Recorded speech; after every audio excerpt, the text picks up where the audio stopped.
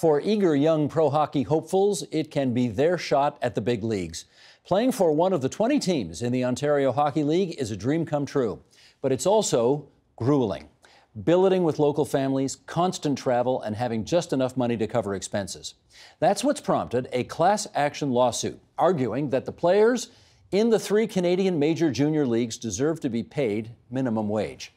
Joining us now to debate the issue in London, Ontario via Skype, there's Jake Jeffrey. He's a sports journalist for Global News, founding editor of the Around the OHL website, and assistant general manager of the Strathroy Rockets of the Greater Ontario Junior Hockey League. And here in our studio, Tina Yang, who is counsel at Charney Lawyers in Toronto. That's the firm representing the plaintiff players in this case. And former OHL player and plaintiff Sam Berg is with us as well. And we're delighted to welcome you two here to our studio. And Jake, good to have you on the line via Skype in London, Ontario. I don't want to assume that all of our viewers, we don't normally cover a lot of sports on this program, so I want to do a bit of a backgrounder here just to get our viewers up to speed on stuff.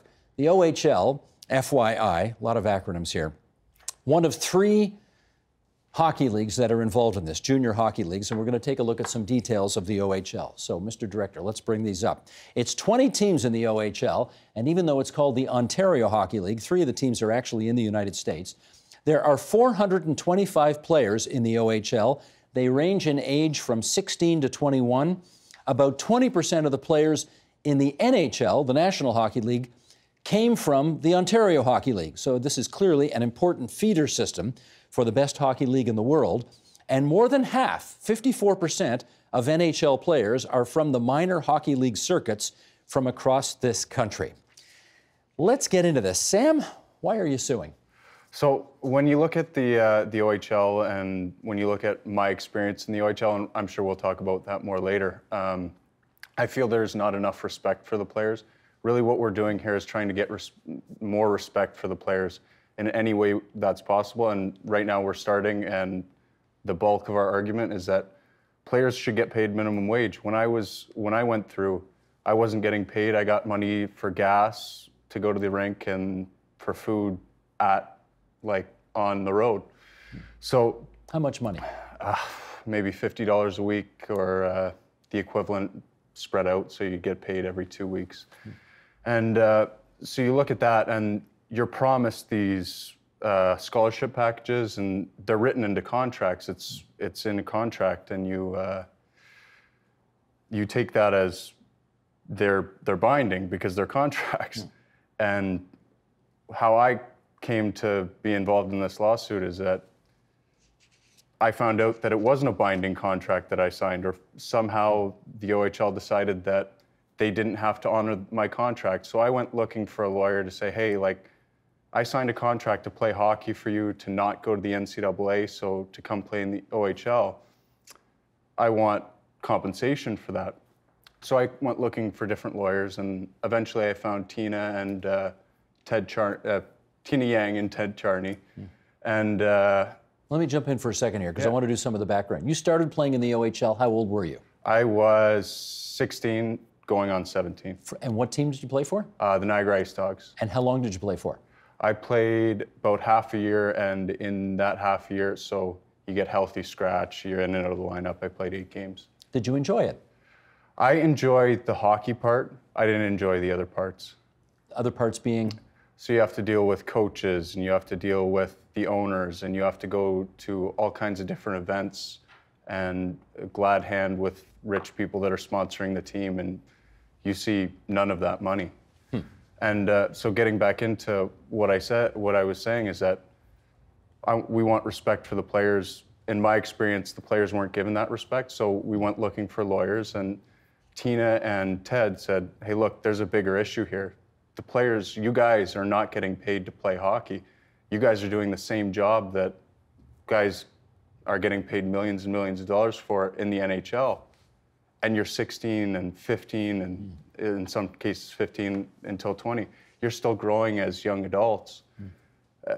This is something we need to pursue. And I said, yeah, you're absolutely right. I'd never thought about it that way when I was going through, because you're a player, you just want to play so bad.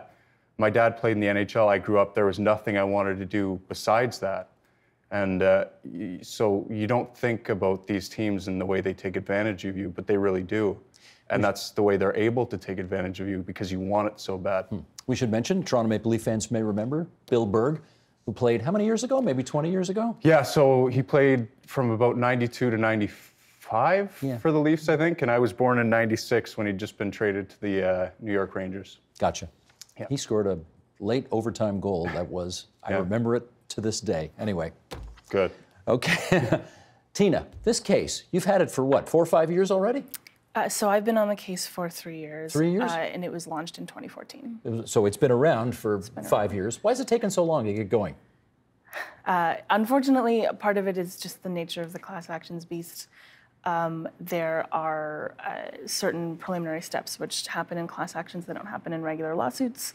One of those, the biggest of those preliminary steps being certification, which is where you have to go to the court and actually apply for the case to be permitted to move forward as a class action. We are still embroiled in the appeal of certification in Ontario. We're actually waiting for the divisional court to hand down their decision from a hearing we had at the end of January. In Alberta, the appeals have been dismissed, and so the certification is final. And in Quebec, we're still waiting for an authorization decision, which is the Quebec equivalent. So a lot of hurry up and wait at the moment. Unfortunately, yes. Okay. Jake, let's get you into this conversation as well. From your vantage point, what's this case about? Well, it's one of those things where I think an OHL experience really differs from player to player and from organization to organization. So Sam, speaking to what his experience was there with Niagara, it's not the only one who's having something along those lines. And sometimes it does, once they're gone, once their OHL careers are over, they're sort of wondering, what's next, what happened there from looking back on their career. Speaking with some former players, I mean, there are some who are the same thought process as Sam does. That the fact that, maybe they have some compensation earned from their OHL playing days. Saying that, there's also a large contingent of players, and I'm sure Sam is well aware, that aren't on the same wavelength. That they think, I was given the opportunity during my later teen years to live out a potential dream, to give pro hockey a kick at the can and see if I can get that opportunity. So really, there is a varying opinions when it comes from former players, even players in the league right now. It's no one's dream to play in the OHL and then go and get their education after that. Guys want to play pro. Guys want to make it to the NHL or make some sort of living from it. So when that doesn't always become a reality, some players, they are looking at the opportunities they were given and say, maybe I should have been compensated from that. So there is a bit of a split. And I know I have a few former OHLers who write for my website, and the ones who I have write for my website, they're in the mindset where they thought they were compensated properly during their playing days. And well, let me jump in here for a sec, Jake. Yep. I want to. We got this statement from the Ontario Hockey League, so I want to read that, and then we'll get everybody to comment on some of the points that they make in the statement. Here we go. The Ontario Hockey League's primary goals are player protection, providing competition and coaching to advance our players in hockey as far as their talent and commitment allow, teaching players leadership skills, and supporting their education to ensure success in life. Our teams are proud to provide our players with the top on- and off-ice player experience. The hallmark of the player experience in the OHL is our scholarship program, which provides those players who have completed their time in the OHL a minimum of 1-year tuition, books, and compulsory fees at a recognized university, college, trade school, or career-enhancing program for each year played in the league. We vehemently disagree with the premise of the class action lawsuit and will continue to defend our player experience as the case makes its way through the judicial system. Okay, Jake, what do you make of that statement from the OHL?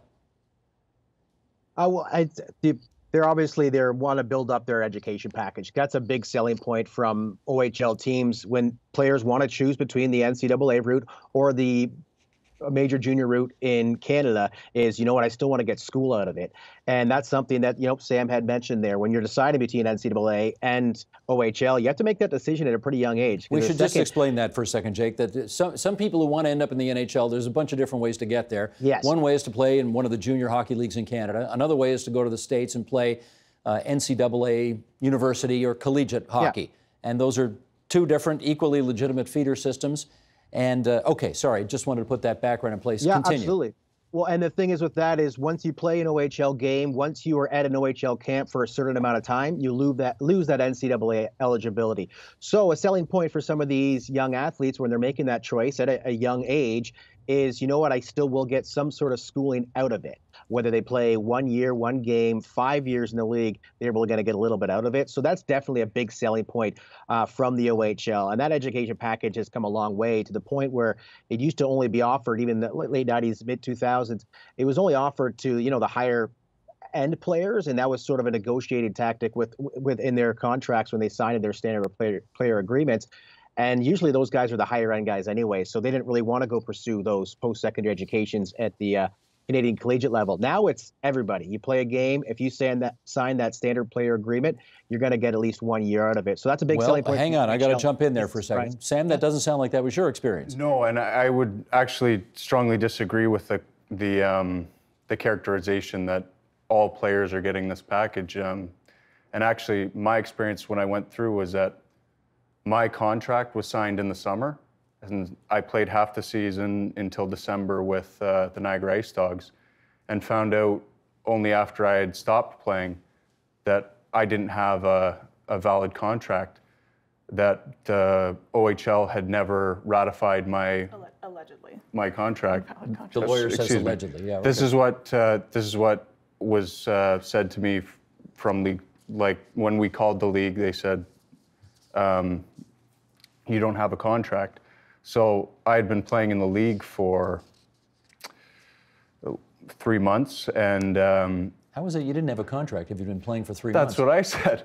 So but when they came back to me, they said, you don't have a contract. You can take what we put in front of you, or you can get nothing.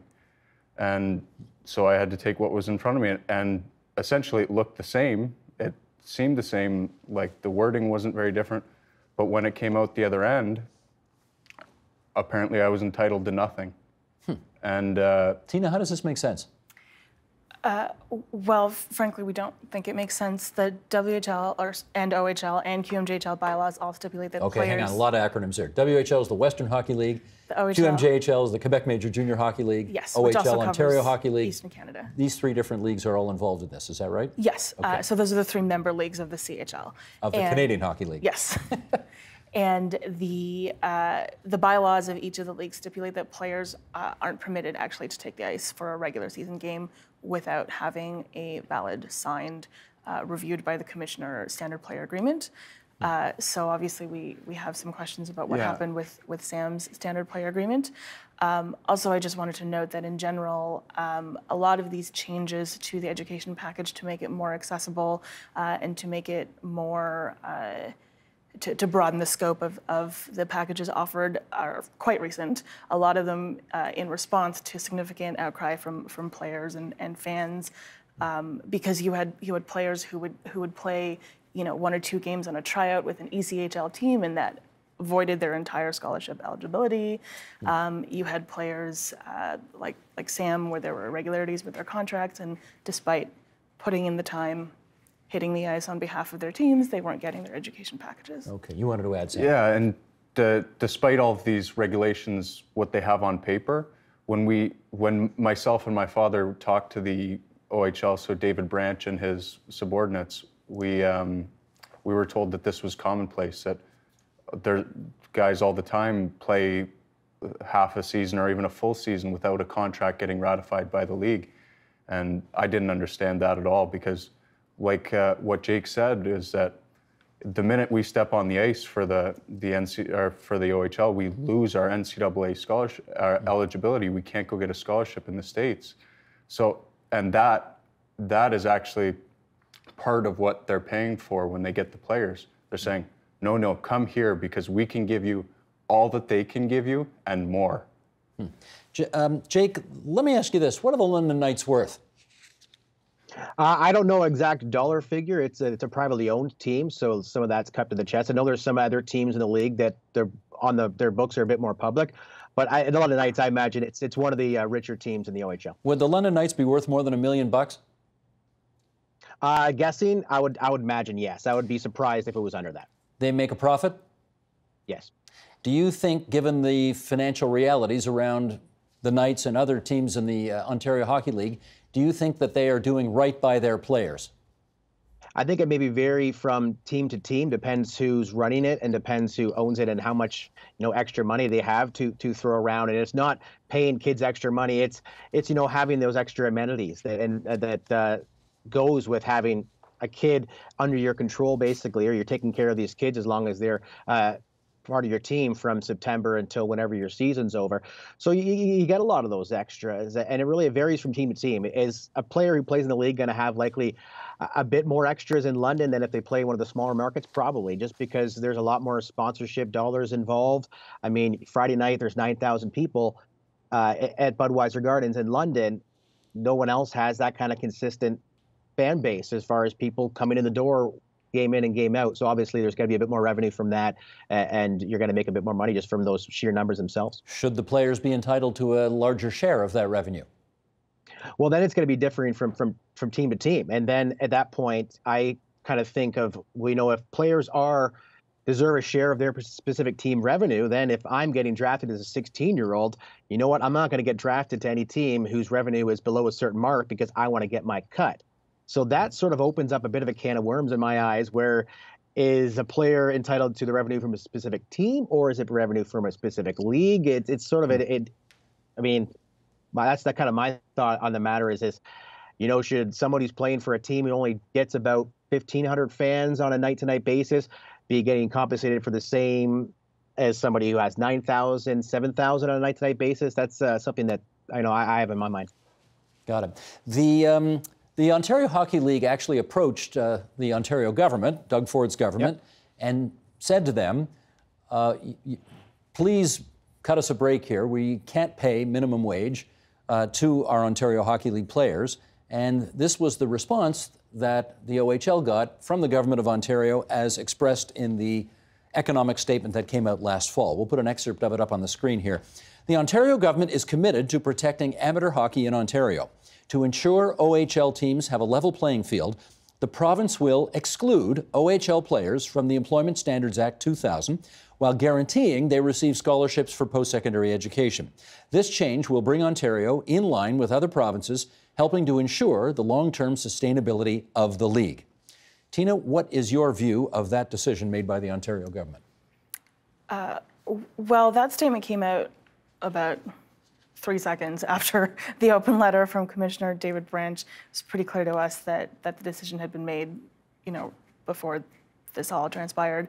I don't know if you're aware, but our council team actually put out an open letter on behalf of Sam and Dan, our two representative plaintiffs, and the rest of the class who we represent. How many in that class, incidentally?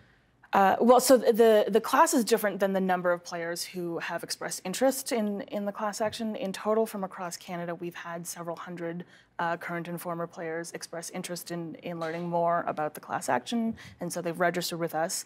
The total number of people in the class is however many players played in the seasons for which the certification order applies. So roughly from the 2012-2013 season to the end of the 2016-2017 season. Okay. How hopeful were you, Sam, that the Ontario government, when it took a look at this, would come to the conclusion that maybe the players deserve a better break, or at least making minimum wage? I'm always hopeful that people will see our side, and because I think it's the right side.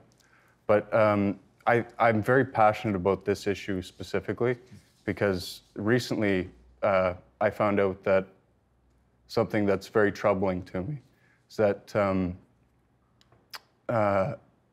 employment standards issues are not constitutional issues. And that's a very big issue, and I'm going to tell you why right now. It's because employment standards issues are not a constitutional issue, they can't be appealed to the highest court. So this law is passed. This law is passed by the Ontario government saying, we're going to exempt the players. So what could end up happening in this province and in provinces across the country is that we could have the court saying that if we win, we could have the court saying that, yes, these OHL players are employees.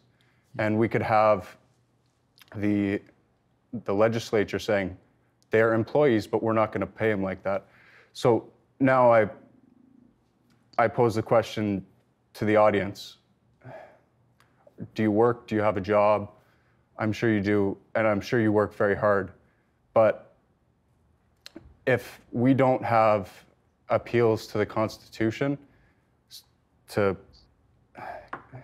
stick up for your rights? To stick up for our rights, auto workers, retail workers, anybody, you can have your rights taken away. Call your representatives at the government level, at the provincial level, at the federal level. Call Justin Trudeau, send letters in. Call anyone, call TV personalities. John Oliver on TV, he does these great deep dives into different things. Call somebody, because your rights can be taken away just as quickly as ours were. The law that the government passed doesn't say that we're not employees. The law that the government passed says we are employees. We're just not going to pay you like that, like employees. So whatever your job is right now, they can say, okay, you're an employee. We're not going to give you the same protections as an employee.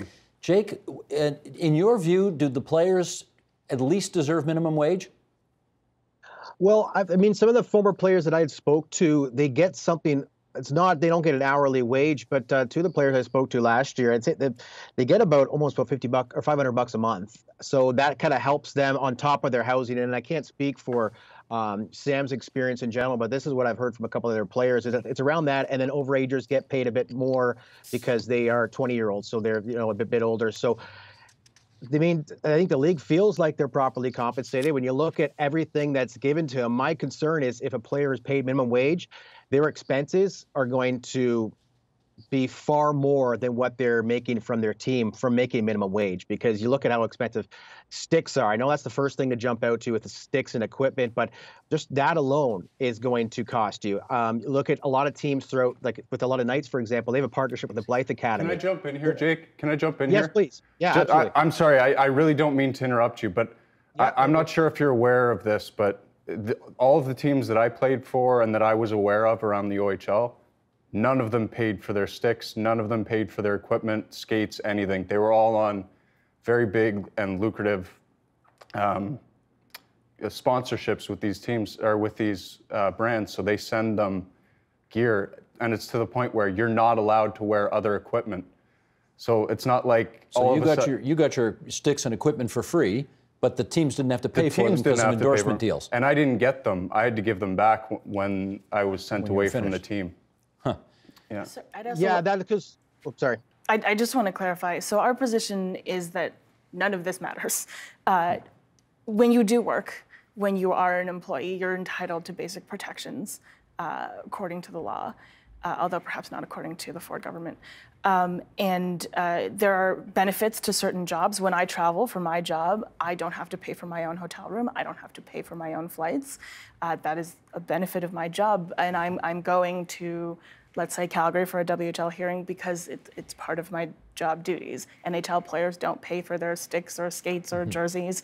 And that's it's a benefit of their job. It doesn't mean they also don't deserve to get paid for the labor that they provide. I get you, but let's acknowledge here that the Ontario Hockey League is not dealing with the kind of dollars that, for example, the National Hockey League deals with. We don't know that, though. The OHL doesn't release their books, and we've gotten allegedly, I'm going to say, the OHL, the CHL as a whole, has boasted that they have more ticket sales than the NBA, the NHL, and the MLB combined. In Canada. In Canada. Because they got more teams. They've got 60 teams, so they don't have... They got twice as many teams in the CHL as the NHL.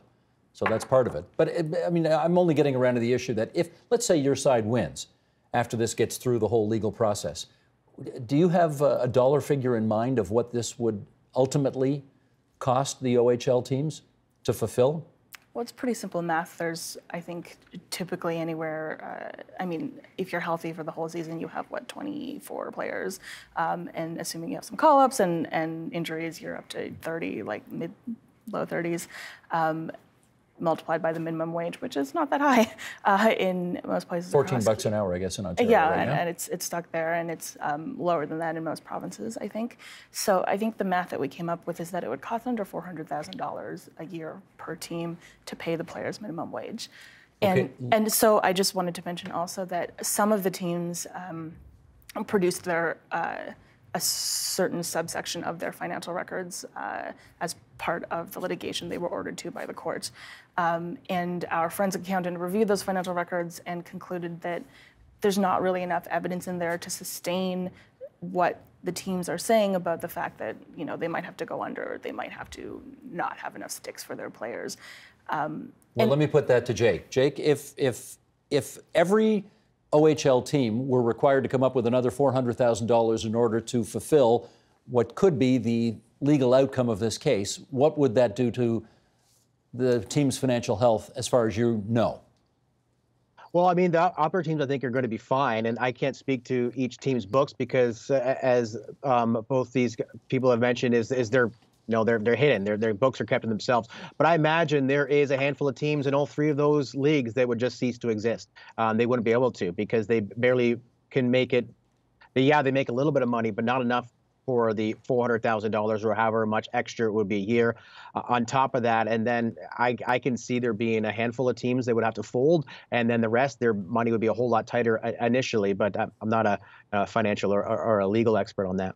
Have you got a sense, if we're talking 60 teams across Canada, have you got a sense about what percentage of the teams would have no sweat coming up with the money, what would be able to handle it moderately, and which ones would go under?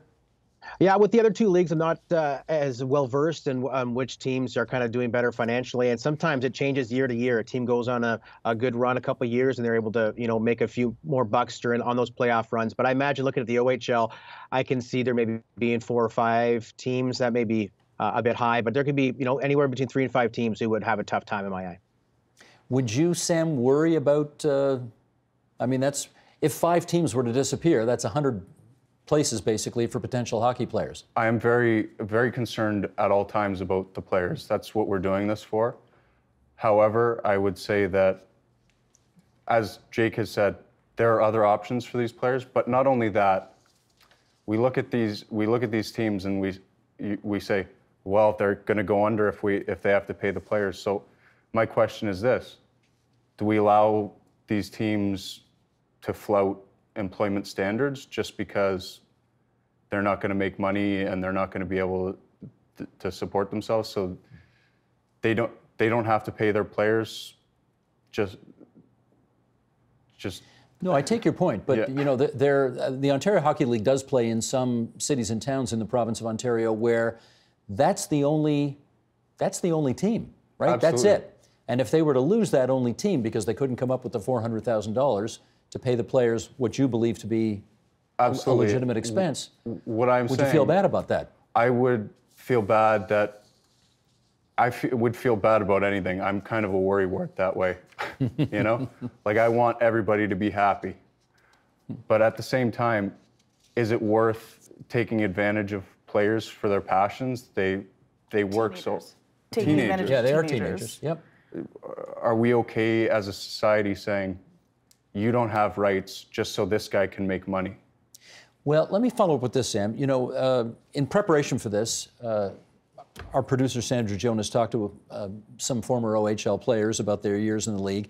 And one thing that she was told that stood out is that, yes, you are very young when you come to play in the OHL, but you are billeted with a family, so you are you're cared for, right? I mean, these are families that care for the coaches, and the teams look out for you as well.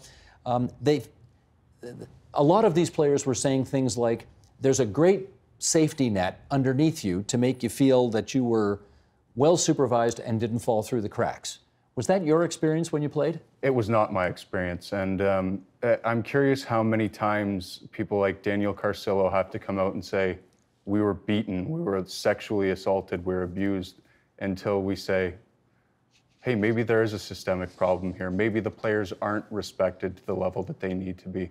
This is the typical hazing that goes on typical. A lot of it's teams. It's not rare. And I'm sick and tired of these teams telling people, this doesn't happen. No. No, this is a systemic problem as much as anything else. These teams don't pay the players, and there's a systemic problem. There is no safety net there.